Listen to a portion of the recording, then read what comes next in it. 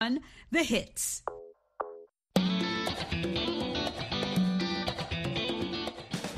Welcome to Learning English, a daily 30-minute program from the Voice of America. I'm Jonathan Evans. And I'm Ashley Thompson. This program is aimed at English learners, so we speak a little slower and we use words and phrases especially written for people learning English. Today on the program, you will hear from Alice Bryant, Anna Mateo, and Mario Ritter. Later, Steve Ember will present our American history series, The Making of a Nation. But first, here is Alice Bryant. Firefighters in the western United States have a new force on their side, Baby Yoda. A 5-year-old boy from Oregon and his grandmother gave a Baby Yoda figurine to a donation center for firefighters on September 12th. With it was a note that read, "Here is a friend for you in case you get lonely." Since then, Baby Yoda has been to 4 wildfires in 2 states. The creature has flown in helicopters, tested people's temperatures for signs of the disease COVID-19, and even used the force to move a firefighting tool. A Facebook page called Baby Yoda Fights Fires has been documenting his trips and spreading smiles far and wide. More than 30,000 people and counting are following the page as he travels from crew to crew. It is unbelievable how one small action can create a wave of kindness, said Sasha Tinning.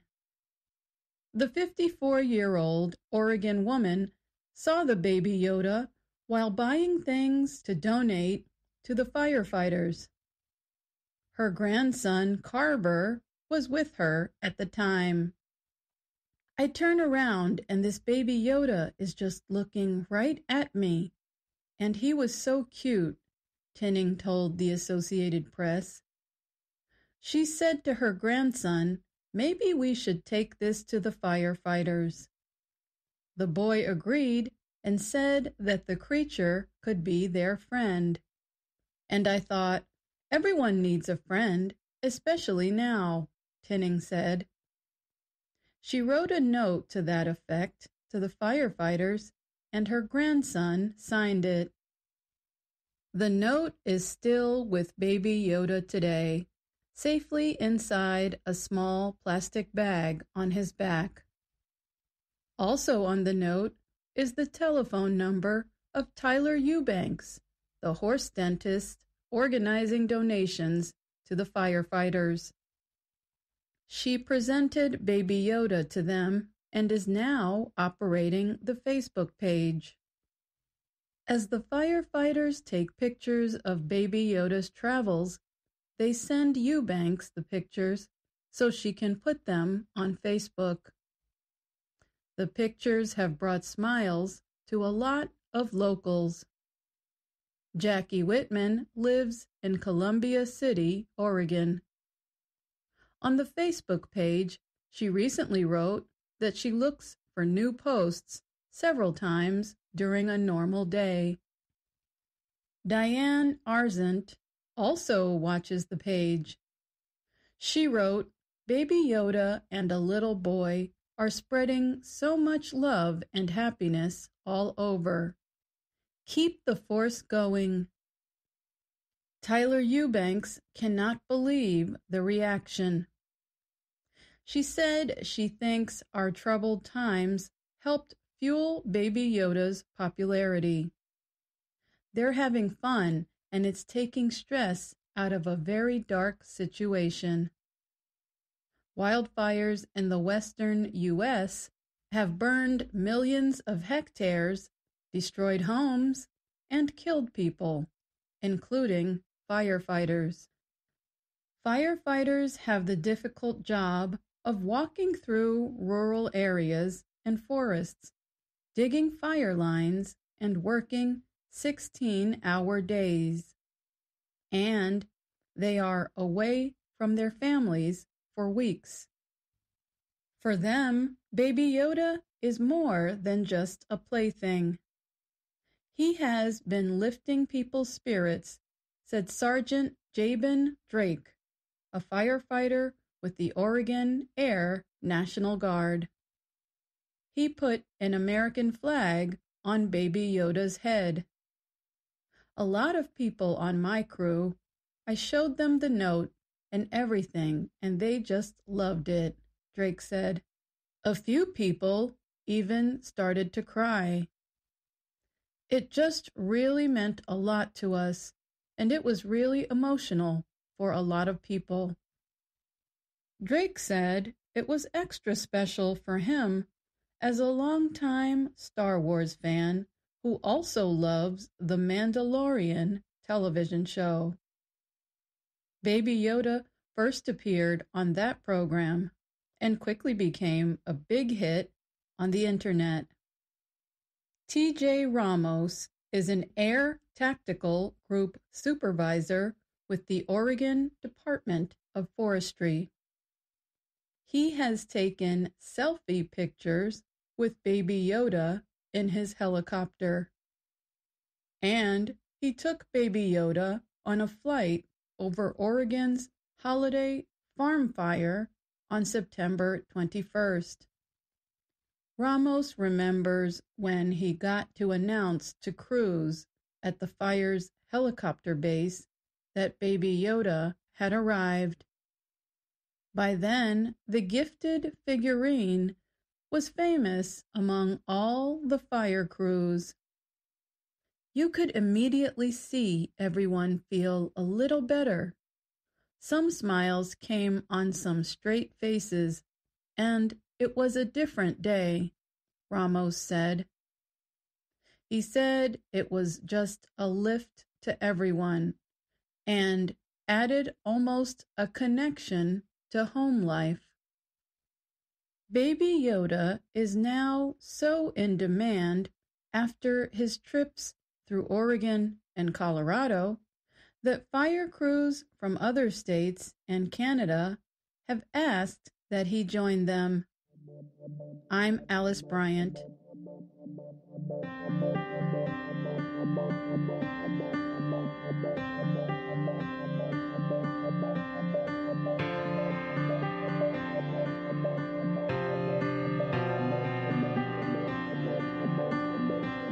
From VOA Learning English, this is the Health and Lifestyle Report. At a university in the United States, people infected with the new coronavirus are part of an experiment.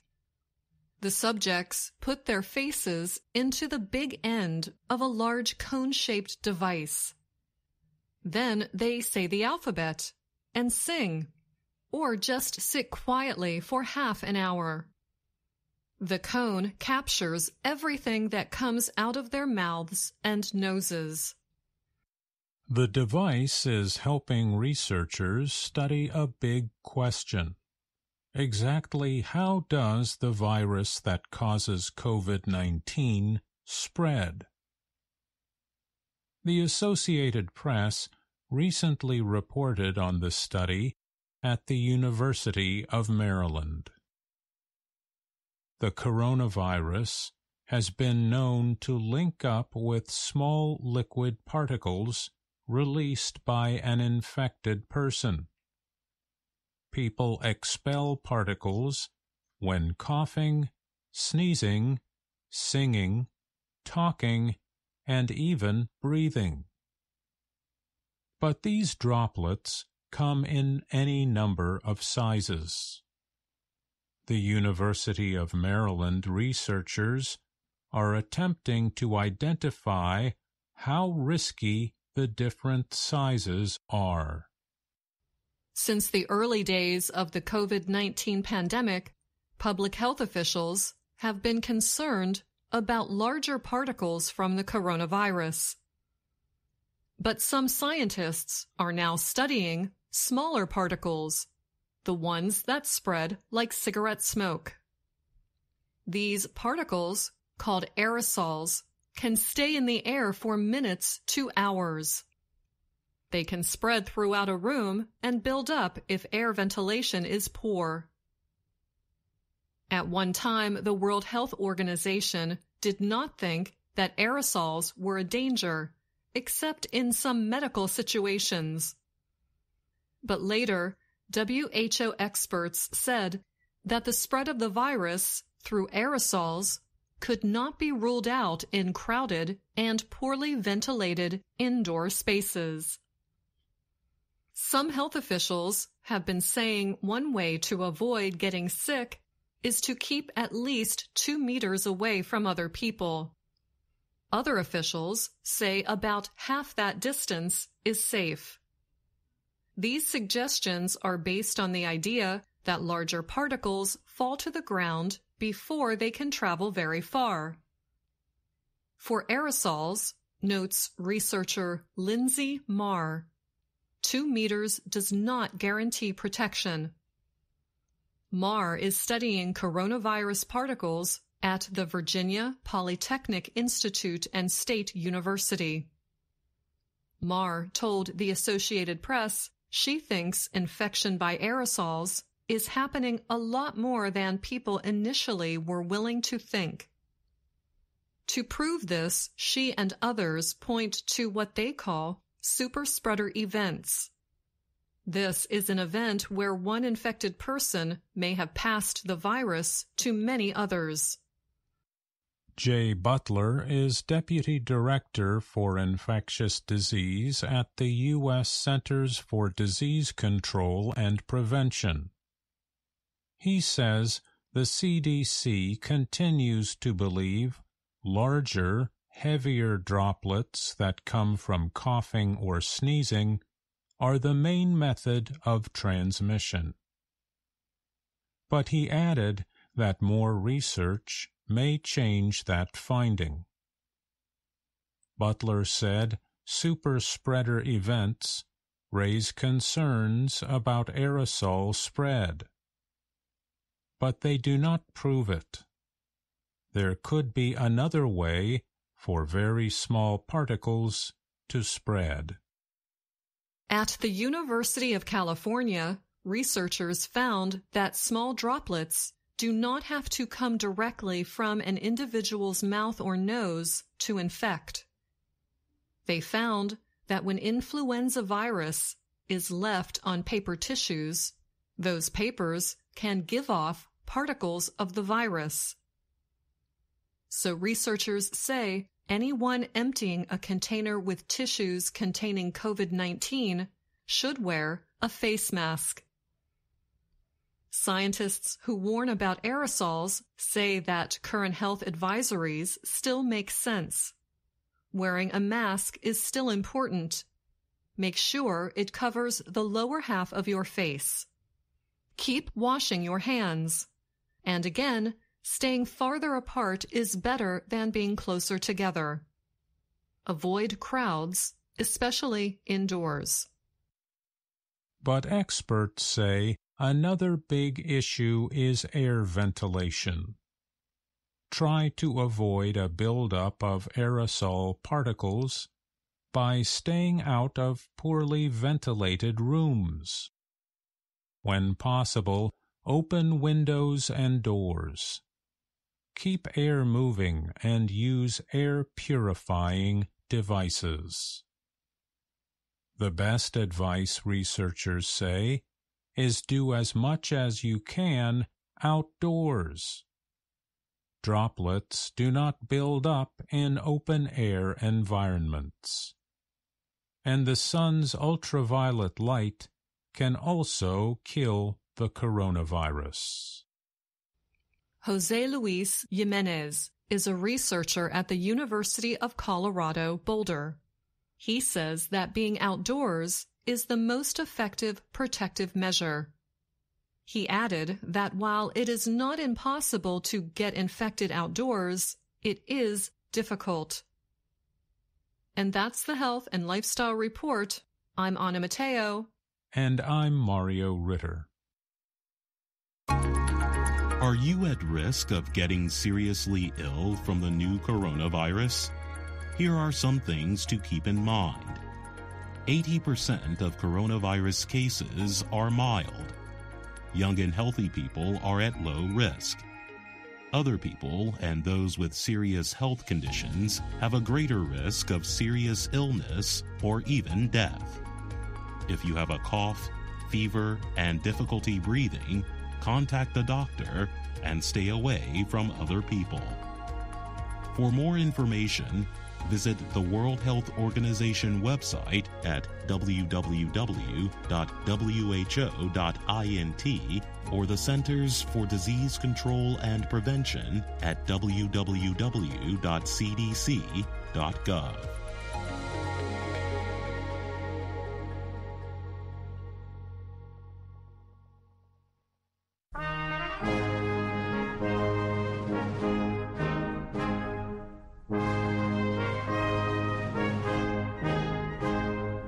From VOA Learning English, welcome to The Making of a Nation. I'm Steve Ember.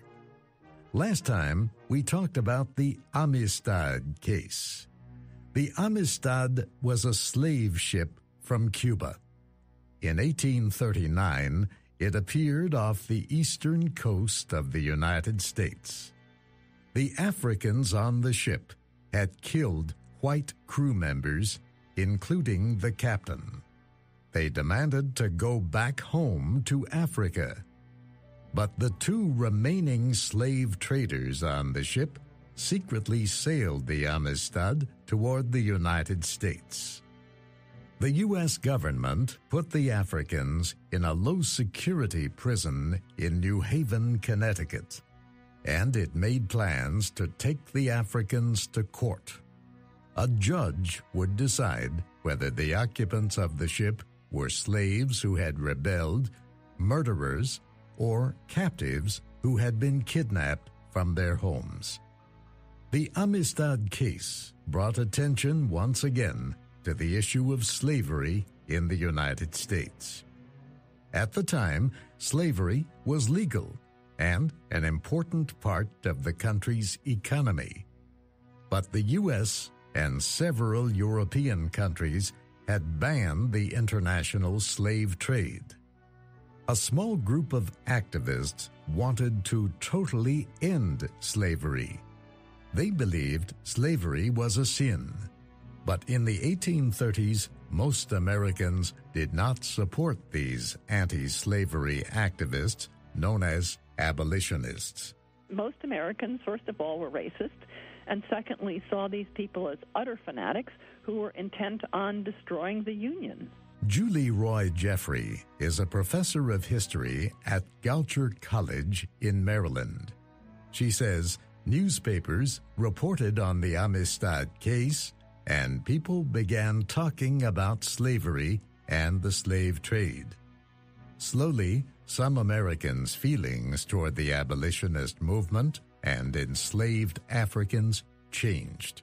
For example, there was a play put on in New York City called The Black Schooner that was based on the Amistad incident. And there were many, many people who went to see it. It became a popular event. And wax figures of the captives were exhibited in various places in the United States, and artists drew pictures of them. The abolitionists wanted to make more Americans sympathetic to the Amistad Africans. They found lawyers to represent them, paid tutors to teach them, and organized outdoor exercises to keep them healthy and visible. Howard Jones taught history at the University of Virginia. He says one of the most popular members of the Amistad Africans was an 8-year-old boy who had learned English. The boy told the public about his life in Africa and about the conditions on the slave ship that brought him across the Atlantic Ocean.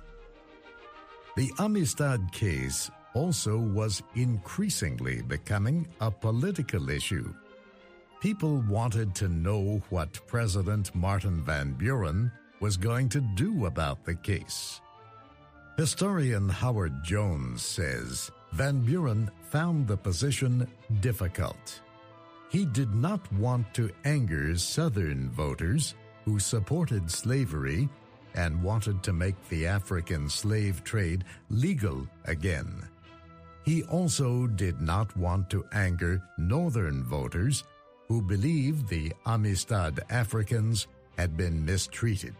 Van Buren did what any good politician would do, and that was to try to dodge the issue, stay away from it. He couldn't understand why 40-plus, by this time, black people should affect anything happening in high political society.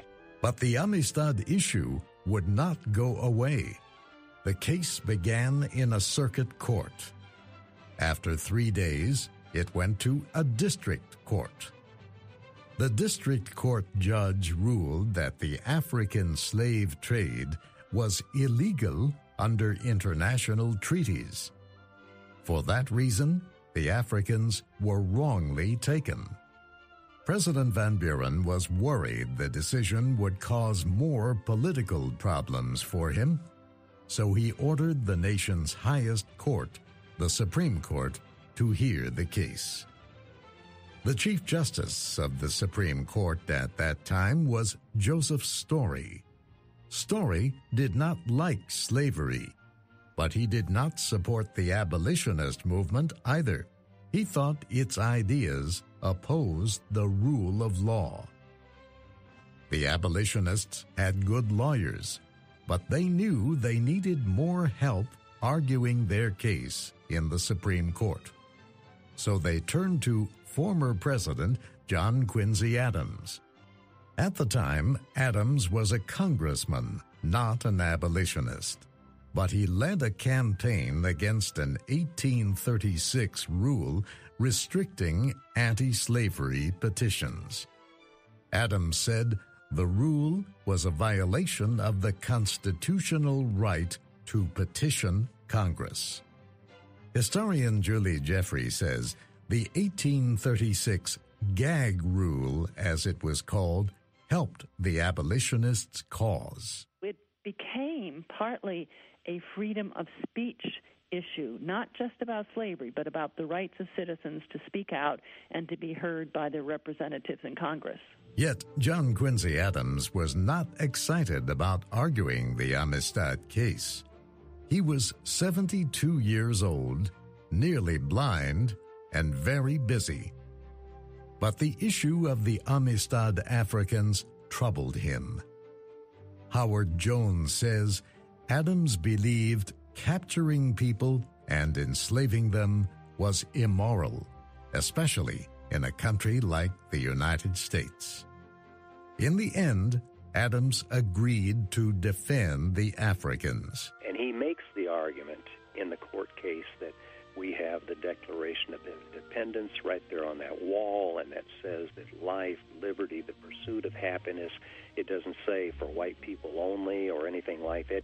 He was trying to argue that it's something that's available for everyone. It's part of the justice system. Chief Justice Joseph Story did not totally accept Adams' argument or suggest that any kind of slavery was wrong, but he did agree with the district court that these Africans had been taken illegally from their homes. They were not and had never been slaves, Justice Story said. They were free people and should be returned home. So in 1841, the remaining 30 or so members of the Amistad captives got on a ship called the Gentleman and returned to West Africa. Howard Jones says the incident was the only time he knows that black people who had been brought to the New World as slaves actually made it back home. And how they do it by winning in the American court system. This was just unheard of. But the decision was basically that it doesn't matter whether you are black, white, purple, green, or whatever color you are, you have been kidnapped. And so therefore you have, and Joseph Story said this in his decision, which really opened the door for a lot of arguments, that under the eternal principles of justice, you have the inherent right of self-defense, even if you must kill your captors. Howard Jones says the Supreme Court decision also gave the abolitionists a new sense of power. And the abolitionists immediately printed pamphlets, leaflets, had talks, everything they could to show that these people went free. And their implication was, this is what's going to happen to slavery itself, that this is a great victory for the black man. But the Amistad case did not really change the situation in the United States for most black people. Many were the children of slaves and could not argue that they had been kidnapped from Africa. And it was still legal to trade slaves across U.S. state borders.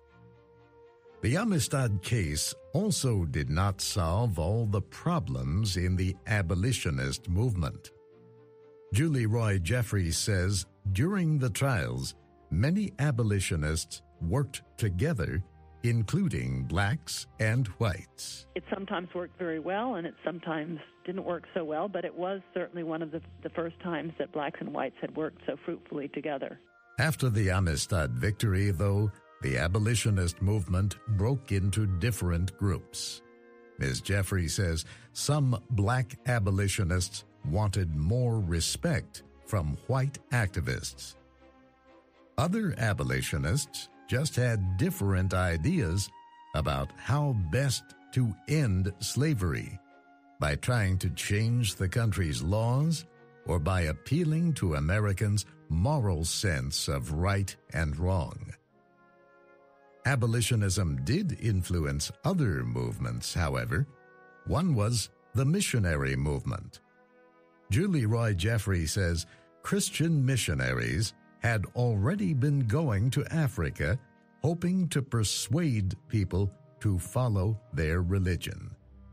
But the Amistad case and abolitionism made more people want to share their beliefs with others. Some missionaries even converted the Amistad captives to Christianity and returned to West Africa with them. Ms. Jeffrey says the abolitionist movement also helped create the women's movement in the middle of the 1800s. She says most 19th century white women mainly cared for their families in the home, but women abolitionists played an important public role. They weighed in on the most political question of the day. They took on activities like collecting petition signatures and raising money and giving speeches. As a result, Ms. Jeffrey says, some women came to believe they had a right to develop their own beliefs and have political power. Sometimes they propped up their activism by appealing to things like the Bible. One woman I remember said something like, I read my Bible and I know what it tells me. And she was opposing the minister in her church, and she was a very active abolitionist. Yet, even if abolitionism still did not personally affect most Americans, it made an increasing number of people question whether they wanted slavery to continue.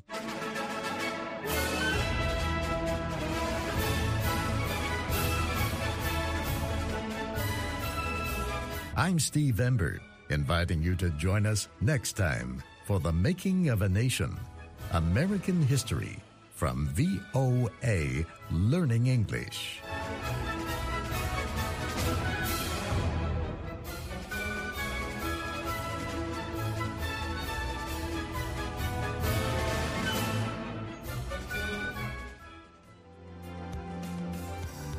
And that's our program for today. Listen again tomorrow to learn English through stories from around the world. I'm Jonathan Evans. And I'm Ashley Thompson.